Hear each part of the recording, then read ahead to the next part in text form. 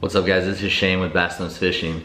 And first, before I get into the video, I just want to give a huge shout out to Bonafide for teaming up with us and allowing us to get these kayaks a couple years ago when they came out onto the market. They gave us a pro staff discount and we were just really stoked to be able to team up with them, get on their yak, and man, I tell you what, this kayak right here is one of the best kayaks out on the market. The fishability on it is unbelievable. The ability to stand and just everything that I was able to do to just rig this kayak up to make it almost a small bass boat has just been phenomenal and a great experience, and the quality of it and everything has just been really, really good. So I wanted to give a shout out to them to start the video.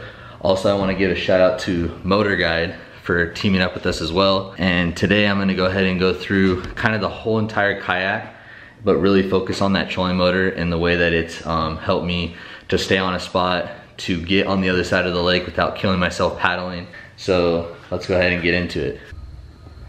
First off, I just want to talk a little bit about the kayak.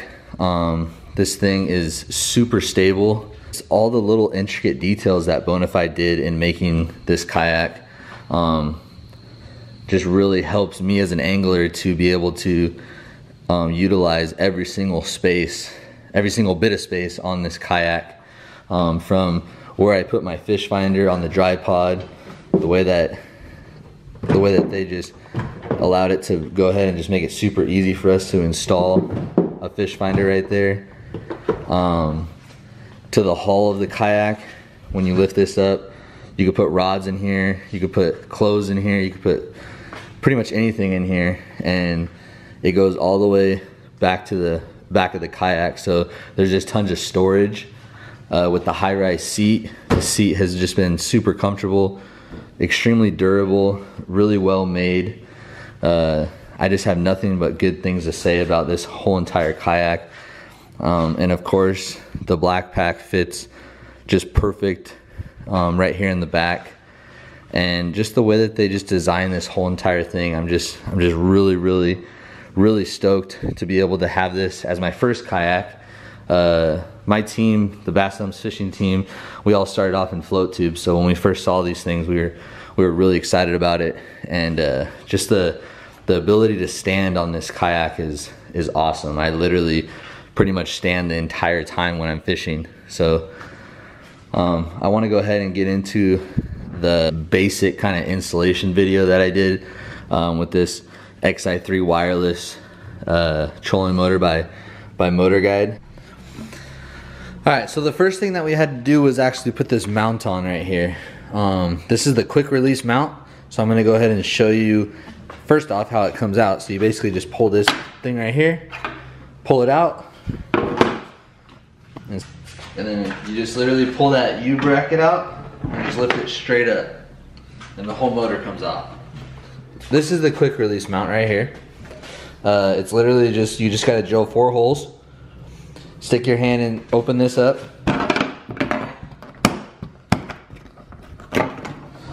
Open this up right here. And I just put my hand down in here and we just tighten them up. And this plate, we didn't use any type of backing plate really. I mean, this pad right here and the structure of the plastic and the durability of the plastic works great. It doesn't bend or anything. The front doesn't bend down. This nose is really sturdy. The Bonafide's actually a really good kayak for this type of trolling motor, because this deck is pretty flat. You know, some kayaks have either like a V right here, or it's really narrow. But this whole front section of the SS127 is pretty wide and flat. So that was one of the biggest reasons when I was choosing what motor to put on, and why I didn't decide to put on a Torqeedo or anything on the back, was that I just really wanted something up on the front to give it that bass boat feel, and being able to direct, to keep me on the spot and direct myself a little bit easier than it would to have something on the back. So this is the quick release mount. It's literally you just put the motor back on and just slide these through the holes, and it's that simple. When they say quick release, I mean it's a quick release right off the mount. And it works really well. It's super easy. It's really convenient when you're trying to pack up. If you don't want your trolling motor on there, whether you're spending the night at a hotel in the parking lot, you want to take your motor off, it's super easy. You literally just pull these bars out and the whole motor comes off, and there's just a little black plate underneath here. And as far as we actually cut the shaft down on this one.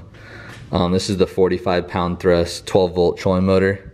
I think it was a 48-inch shaft, and we cut it down about 14 inches. I'm really stoked on the height of it.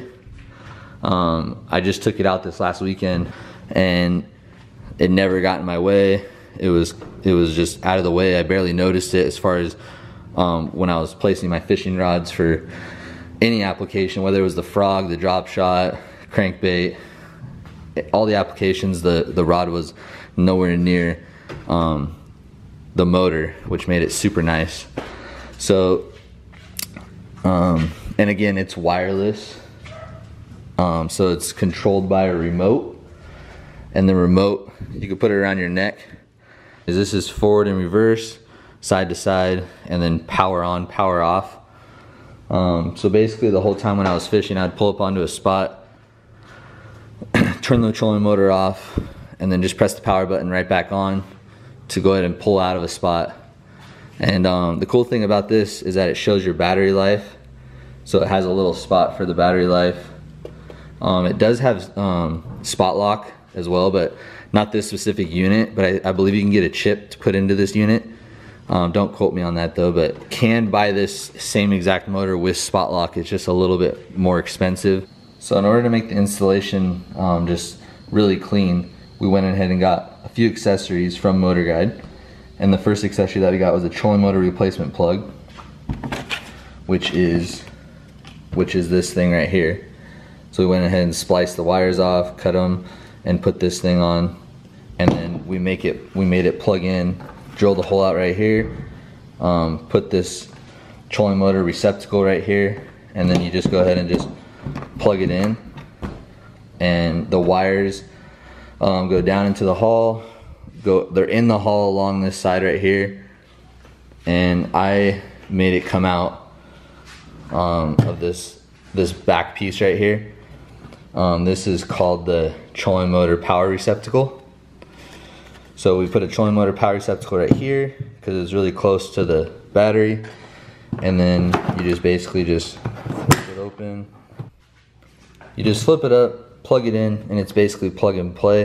We also did a little breaker right here, and then I basically just kept this. I bought this battery tender, this 12.5 amp battery tender, hooked it up to the cable already so it just stays on, so when I get home I can just plug it into the battery tender right away and charge it up.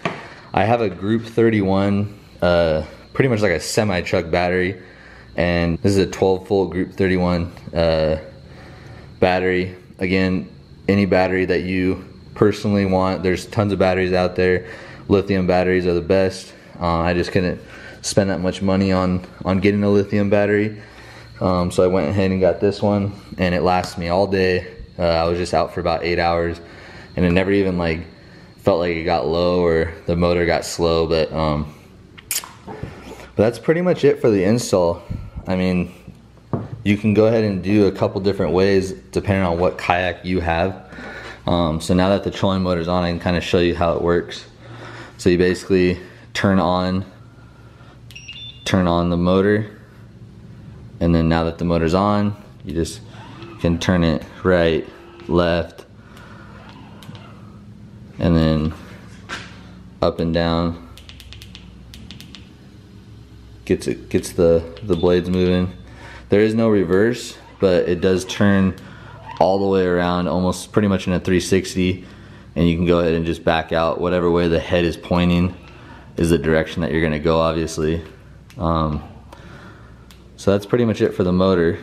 So like I said, you can just turn it off, turn it on, super easy. And then this light right here, it shows your battery life. So that little green bar will go lower and lower if it's detecting that your battery is getting low.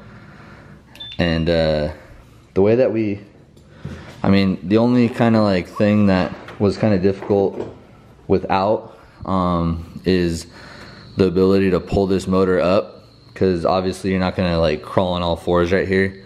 So we just gotta a black paracord from Home Depot, and pretty much just kind of like taped it to the neck right here. So that way, basically what I do is I take my net. It's gonna be kind of hard holding the camera at the same time, but basically just hold my net. Let me put it down for a second. Just hold my net like that. Push the latch down. Basically use a paracord to pull the motor head up, and it'll come back into position. And it's just super easy.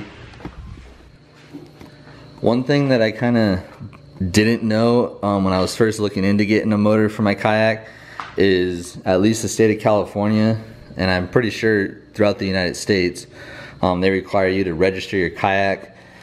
So make sure you guys do that if you get a motor, just to obey the law and follow the rules. It was a pretty simple process. I just had to show the proof of purchase, and I think I showed them a receipt or something, but they actually sent me like a pink slip for my kayak, so I'm the certified owner of this kayak right here. But other than that, I think that pretty much wraps up the video. Overall, I'm super satisfied, and I'm really glad that I chose this wireless Xi3 trolling motor by Motorguide.